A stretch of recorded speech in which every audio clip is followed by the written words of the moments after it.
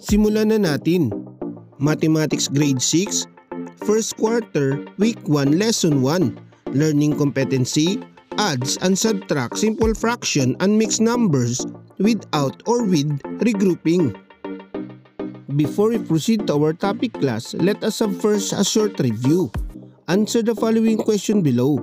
Number 1. What is the lowest term of 12 over 15? What is your answer? Very good. 4 over 5. Number 2 question class. Give the lowest term of 25 over 30. What is your answer? Very good. 5 over 6. Number 3 question class. What is the lowest term of 30 over 35? What is your answer? Very good. 6 over 7. Number 4 question class. Find the lowest term of 50 over 45. What is your answer?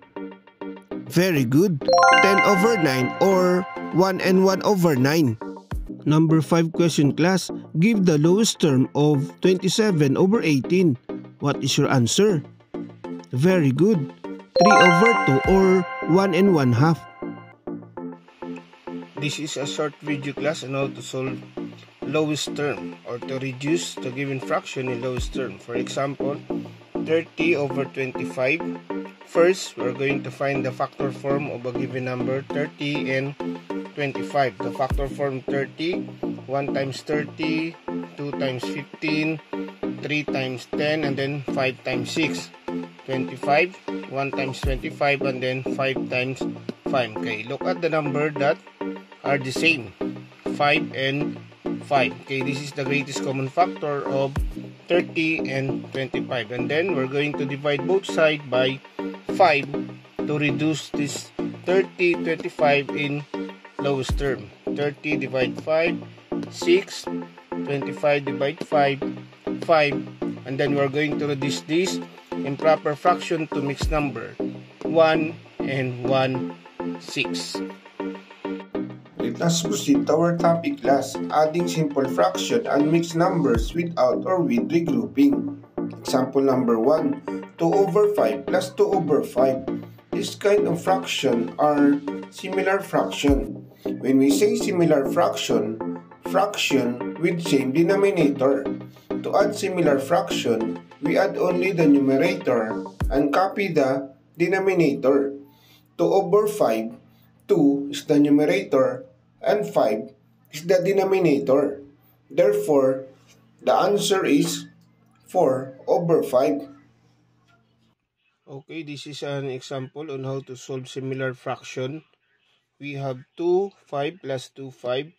Okay, if we say similar fraction, they have the same denominator, 5 and 5. Simply add the numerator and copy the denominator. 2 plus 2 equal to 4. And then copy the denominator, 5. Okay, next example class, 10 over 9 plus 5 over 9. The same process, add the numerator, 10 plus 5 equal to 15. Yan, and then copy the denominator, 9.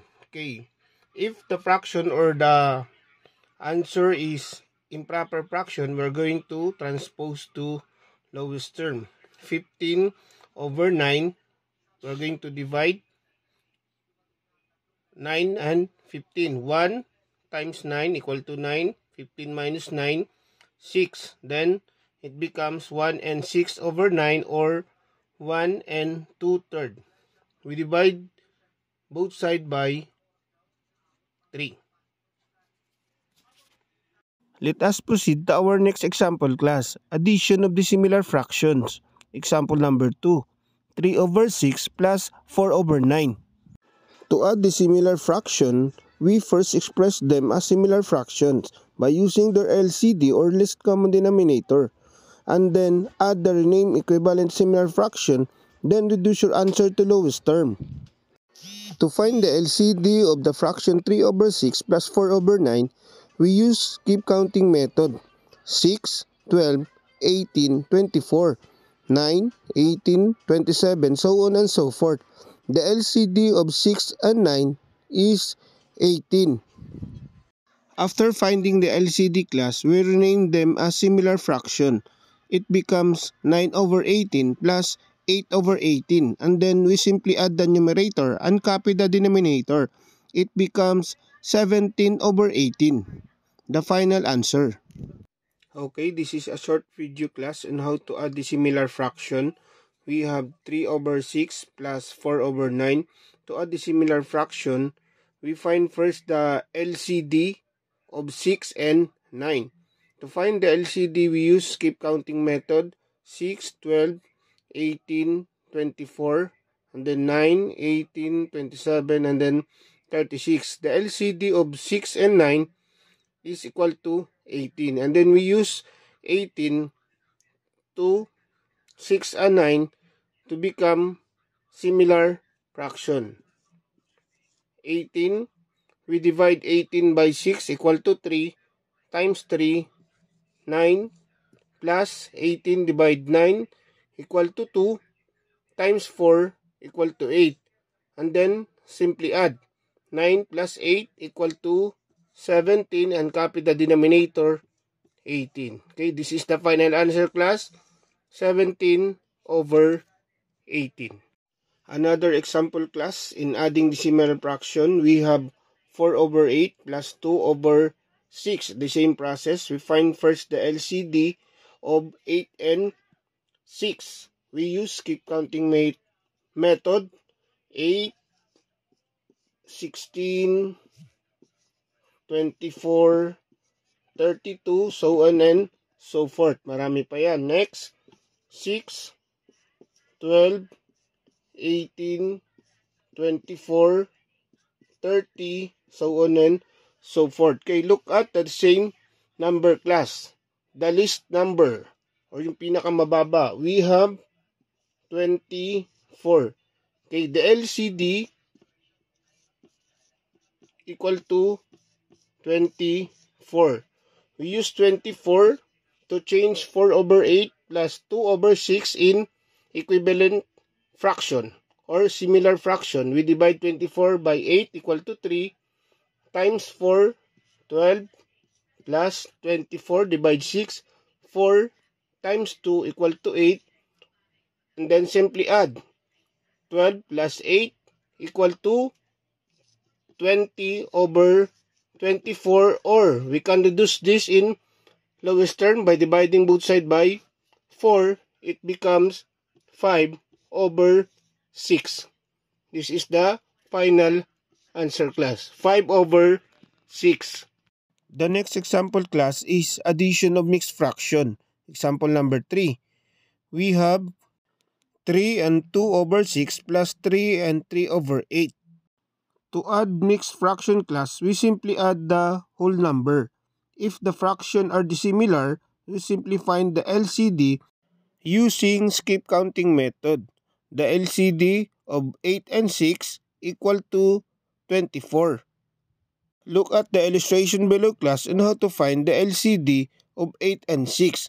And then we use 24 to rename them as similar mixed fraction. We have 12 over 24 plus 9 over 24. Then simply add the numerator. 12 plus 9 equal to 21. Copy the denominator, 24. We reduce our answer to lowest term. It becomes 6 and 7 over 8. We divide both sides by 3. Another example, class, in addition of mixed numbers, we have 2, 6 over 12 plus 4, 2 over 12. These mixed fraction are the same denominator. Okay, if the mixed number have the same denominator, we are going to simply add the numerator and copy the denominator. Okay, first, in adding mixed fraction, we simply add the whole number. 2 plus 4 equal to 6. 6 plus 2 equal to 8, and copy the denominator, 12. And then we are going to reduce 8 over 12 by dividing both sides by 4. 4, 4, 8 divide 4 equal to 2. 12 divide 4 equal to 3 and copy the whole number 6. The final answer, class, 6 and 2 over 3. This is an example, class, on how to add mixed fraction. We have 3 over 5 plus 2 over 6. Always remember, class, in adding mixed fraction or mixed number, we simply add the whole number. We have 3 and 2 equal to 5. If the mixed fraction are dissimilar or they have different denominator, we are going to use skip counting method to find the LCD again. 5, 5, 10, 20, 15, 20, 25, 30, so on and so forth. 6, 6, 12, 18, 24, 30, and then 36. The LCD of 5 and 6 equal to 30. And then we use 30 again to change this 3 over 5 and 2 over 6 in similar fraction. We divide 30 by 5 equal to 6 plus 3 equal to 18 plus 30 divide 6 equal to 5 times 2, 10, and then we simply add 18 plus 10 equal to 28 over 30, or we're going to divide both sides by 2. 28 divide 2 equal to 14, and then 30 divide 2 equal to 15, and then write the whole number 5. The final answer, class, we have 5 or 14 over 15. 5, 14 over 15.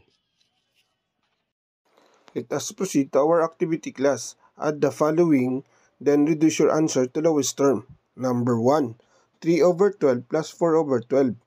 What is your answer? Very good, 7 over 12. Number 2 question, class. 2 and 1/4 plus 3 and 2/5. What is your answer? Very good, 5 and 13 over 20. Number 3 question, class. 4 over 6 plus 3 over 9. What is your answer? Very good, 18 over 18 or 1. Number 4 question, class. 4 over 20 plus 6 over 20. What is your answer?